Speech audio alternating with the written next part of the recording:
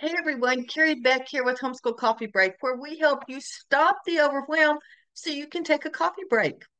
Thanks so much for spending time with me. It just means the world to me that y'all will spend time with me and share this podcast. If you haven't already done so, click the little subscribe button so that you can get more of what can help you stop that overwhelm and we can get this message out to more and more people.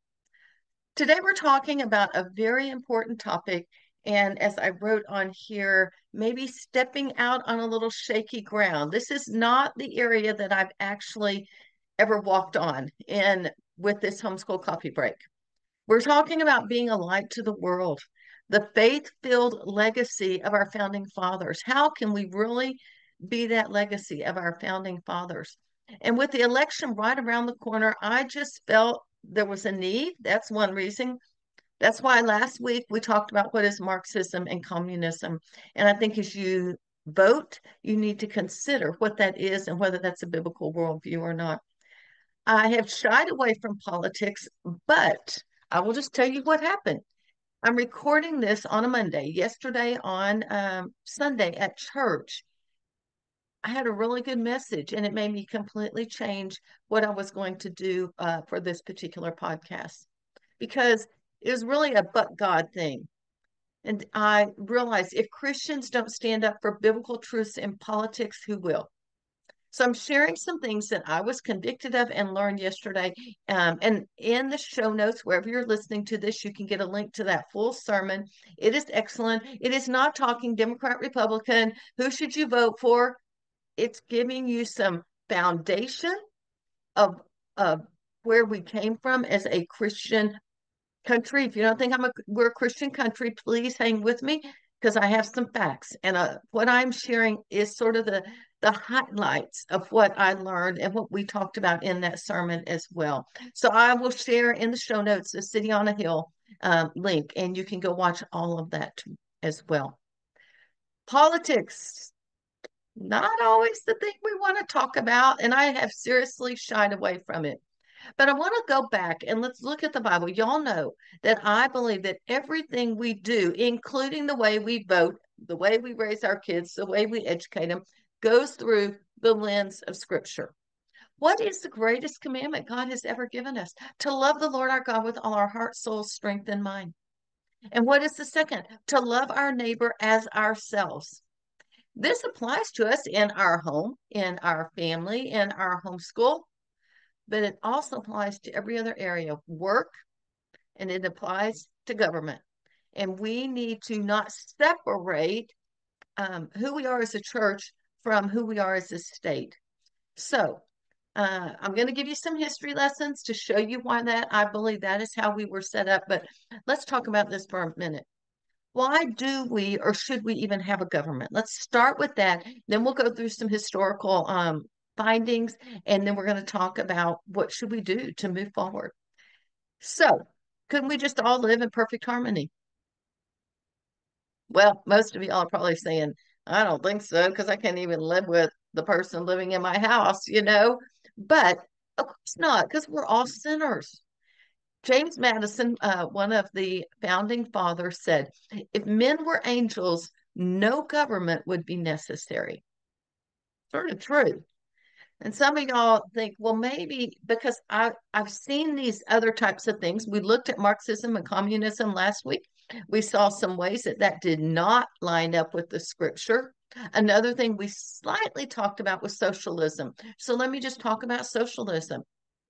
Would socialism ever really work? No. Why? It assumes that we as men are inherently good, and that is just the opposite of the Bible, and it's just the opposite of truth. It is why so many countries have changed their government, found the way they govern their bodies so many times. They keep trying these ways that aren't biblical. Now, does that mean I think the United States is the perfect nation because they may be Christian? And we'll talk about whether they really are. Oh, we're all sinners and we've all done things wrong. So I believe that socialism does not follow a biblical perspective. This is not about socialism. We're talking about our country, the United States. Some of you listen from around the world. Okay, y'all can go and analyze your country's government as well. So let's talk about this. Socialism isn't going to work. We are all sinners, but we are called to love God and love neighbors as ourselves. And I believe that is where we need to look for what the government is all about. It is all about allowing us as men to love our God, to worship God, and to love our neighbors as ourselves, to be able to love well those around us. And so I think too, we need to also vote for laws that will help us love well. So we need to be paying attention to what does it mean and how can we love God and how can we love our neighbors. That is the greatest commandment. And I think that is the basis of how we move forward in government. But let's go back historically and talk about the Pilgrims, the Puritans that came over here. They were supposed to land in Jamestown. Where did they land? First Thanksgiving in a month. They landed in Pilgrim. I mean, in Pilgrim, Massachusetts. They named that place. So they landed there. And there was no king to submit to. The king's orders were all down in Virginia in Jamestown. And since they had landed in a new land, they made a choice to follow God. And they set up a governmental system that was created by the church. Okay. Now, this is a side note. Everyone's like, the government says separation of church and state because the state is in charge.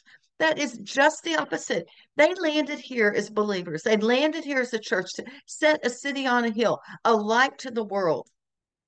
And so, really, the reason they said separating church and state is they did not want the state telling the church what to do. Now, that's a side note. That's a little something you can go off, a little rabbit trail. You can go off and do some more research. But really, when they began, our country, the church and the state were one. And they mutually decided to create a government. In fact, in the Mayflower Compact, which was written actually beforehand, but I think it sets up what was going on.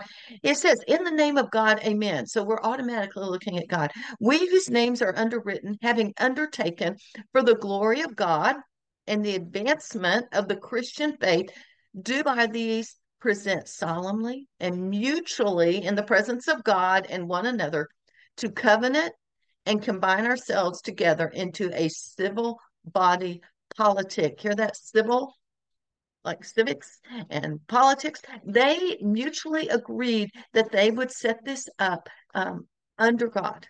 And that is something I think is super important because let's face it, heaven rules. God is sovereign and we need to submit to him. What is the government's primary role? I've already mentioned this, to allow us to freely express a love of God, to allow us to love our neighbor, love other men. That gets rid of tyranny and it actually protects our citizens. So the government has a job to get rid of tyranny and to protect our citizens because that is how we are able to love our neighbor. And it always goes back to these two greatest commandments. Where do we get them? From the Bible. So we're putting on the lens of Scripture. So let's go back and at the Pilgrims and the Puritans, here's what they said in, well, not that. Our founding fathers in the Declaration of Independence had this to say, and you've heard this. Some of you have memorized this. I think our kids memorize this. We hold these truths to be self-evident that all men are created equal. They are endowed by their Creator with certain unalienable rights. That among those are life, liberty, and the pursuit of happiness. That to secure these rights, governments are instituted among men, deriving their just powers from the consent of the governed, meaning the government gets its power not because they're the governing people, but because those who are governed are giving it to them, and more important, by their creator, as said at the very beginning. This is all endowed by our creator. But you're going, yeah, but I don't really think the United States is Christian. Look at what is going on right now. Look at the way people are acting. Look at our own candidates. We'll talk about candidates in a minute. So instead of me trying to persuade you that we are a Christian nation, I'm going to share a few quotes. Again, these were shared with me yesterday in church. In 1892, this was from the U.S. Supreme Court. No purpose of action against religion can be imputed to any legislation, state or national, because this is a religious people, talking about the United States. This is historically true. This is the Supreme Court talking. From the discovery of this continent to the present hour, there is a single voice making this affirmation. These and many other matters, which might be noticed, add a volume of unofficial declarations to the mass of organic utterances. Okay, that's a big mouthful, but it says all of these, that is a Christian nation. And this is what they conclude. We are a Christian people, and the morality of the country is deeply engrafted upon Christianity. Did you hear that? Our morality is based on Christianity. Where do we get that? We get that from our Bible. We always got to go back to that. That was in 1892. Let's go back 100 more years, or almost 100, 1954. Chief Justice Earl Warren was interviewed by Time magazine, and here's what he had to say. I believe no one can read the history of our country without realizing that the good book and the spirit of the Savior, the good book and the spirit of the Savior have from the beginning been our guiding geniuses. I believe the entire Bill of Rights came into being because of the knowledge of our forefathers had of the Bible and their belief in it. Not just a knowledge of it, but they truly believed. That's what I'm talking about. This is about really fulfilling the legacy that our forefathers have for us. We need to have that legacy. We need to show forth what the Bible is. And Chief Justice is saying it was all based on the good book and the spirit of the Savior. All right, let's go back to the 1800s. 1854, now we're moving not from the Supreme Court. Let's go to the Congress. This is the House Judiciary Committee. We're going to cover all three branches, just so you know. It says, at the time of the adoption of the Constitution and the amendments, so this is about 70 or 80 years after that, the Congress is making this statement, because they had done a study on our nation. And they said the universal sentiment was that Christianity should be encouraged, but not any one denomination. In this age, there can be no substitute for Christianity. No substitute for Christianity. That was the religion of the founders of the Republic, and they expected it to remain the religion of their descendants. You and me. That's what they expected. All right, let's move to the executive branch. The president, President Calvin Coolidge, had this to say back in the 1920s. The foundation of our society and our government rests so much on the teachings of the Bible. It would be difficult to support them if faith in these teachings would cases to be practically universal in all our country. Can you see what's gone on and how people have viewed this for centuries? All right. Let's talk about how the world sees us. Right. And let's compare this. You may go, we do not act Christian. Well, yeah, because we're sinners and we all do bad things. But our principles and our values are Christian. Our morals are Christian. That's what we need to really think about, especially as we move forward into the election. We're not voting on what everyone's doing now. We want to vote on the principles of the Bible and the values of the Bible. If you were to ask someone, what is the religion of Iraq? Muslim, or even India, I think it's Hindu, or Turkey is a lot Muslim. All of that Middle East is pretty much Muslim. There's no question about it. And that is how the world sees us as Christian. They do not see us as Muslim, they see us as Christian. And a lot of it has to do with our founding fathers and the biblical principles that we were founded on. In 1949, the president of the United Nations, General Carlos Romulo, said this: never forget, Americans, that yours is a spiritual country. Yes, I know you're practical people like others. I've marveled at your factories, your skyscrapers, and your arsenals. But underlying everything is the fact that America began as a God loving, God fearing, God worshiping people. That is the president of the United Nations saying that about us. Now, there are many other quotes. I'm not going to bore you, or if you want more quotes, tell me. I may even make a little document that I'll give away with some of these quotes so you'll have them. Like I said, have we always acted Christian? No. Why? We all have an old sin nature. We are sinners. Although, as a church, we need to be overcoming that through the power of the Holy Spirit. And hopefully, we are moving forward. And when we vote, we don't vote because we're sinners. We vote by the values and the principles that God has given us through His Word. Yeah, we've done things like slavery, abortion, but our biblical principles, our foundation, are Christian. And let me tell you, our country's foundation, our system of government has lasted longer than any other country, over 200 years, because I believe because it's a biblically based government system. So, what do we do with all of this? How does this impact us on the way we vote? Well, let me tell you. You know, Steve wrote me. He didn't write me a book. He wrote it for men. It's called A Father Stew, and it was all about how we cannot turn our lives into TV dinners and compartmentalize everything. It needs to be a blend. Our parenting, our homeschooling, our service as a church, our family, our marriage, everything, including our politics, including our government and the way we vote. It is all a blend, like a stew.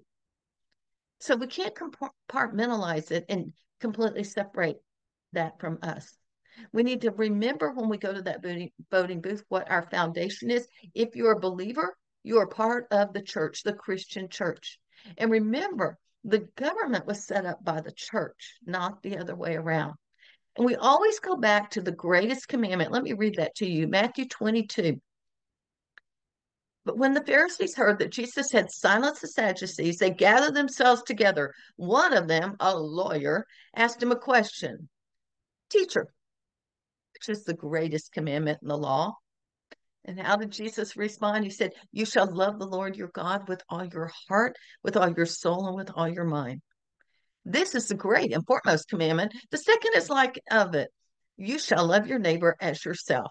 On these two commandments depend the whole law and the prophets, the whole law, the whole politics, the whole government. This is what we need to found ourselves on. Our government needs to be founded on. So, how do we vote? I believe we need to follow and make choices about people that will follow these two great commandments. Which candidate, no matter whether you're voting for the mayor or your senator or the governor or the president of the United States, which one will make freedom or encourage freedom for us to love our God and worship Him? Which one will help us be able to truly love our neighbor? Let's talk about loving our neighbor. And I'm borrowing a few little examples from the sermon yesterday. You may think, well, it's not really black and white. And I'm like, you're right. A lot of times it isn't. But as my pastor said yesterday, am I loving my neighbor? Or I will love my neighbor if I can ban porn and transgender books in elementary schools. That is loving my neighbor. But it's not loving my neighbor to encourage sexual immorality, especially at a young age. It's really not loving my neighbor to redefine biblical marriage. Biblical marriage is between a man and a woman. And offering sex changes, transgender things to kids, that is not loving my neighbor. We need to really take this down to what it is. What is loving our neighbor is not just affirming them as well. Loving our neighbor is standing with those who are against killing innocent babies. Loving our neighbor is not just affirming, but it is putting into laws that truly, one, are biblical because that's the truth, and ways that we can truly love our neighbor and bring them to know who Jesus Christ is, our Savior and our Lord. So, this race, and we're going to talk about the presidential race right now and close up with this. It is really about values. It is not about there are platforms and personalities. Which way do you vote? I don't know. You're going to have to make that decision. All right. But I think that you don't necessarily just vote on personality. Why? All candidates are sinners. Let's be honest. And don't say, well, this one's worse than that. No, they're all sinners and they're all about themselves and they are selfish and they are humans. And let's just name them Trump and Harris. They are sinners. They're humans. They're selfish. They're thinking about themselves. Now, they may be saying they're talking about other people, but that is it. So I'm just saying you got to throw the personality card out. If that's how you can vote, bless you. You go right ahead. You need to vote your conscience more than anything. And let's also just make sure we understand every vote that's cast this year and ever voted and will be cast in the past or the future is the lesser of two evils because they're sinners. All right.